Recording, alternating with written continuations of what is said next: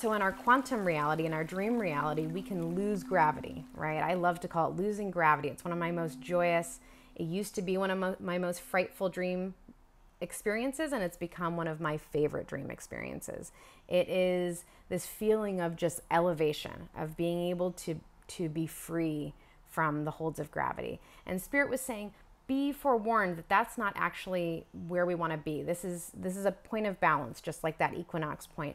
We want to be equally elevated as we are grounded, right? So the way that we keep that rhythm is that we're able to elevate and bounce above the ricochet ball, and we're able to ground in the space between where the ricochet is happening. And so we're just both gravity and elevation happening in a rhythm with each other.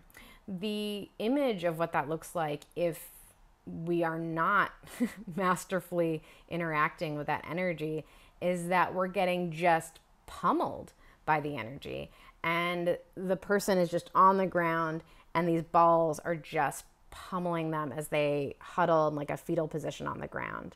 That did not look like where any of us wish to be. So that's the advice. Just stand up, figure out the rhythm, and learn to dance with the rhythm. Learn to move with the rhythm. Learn to become the rhythm, right? Because this is what's up right now. There's a ricochet.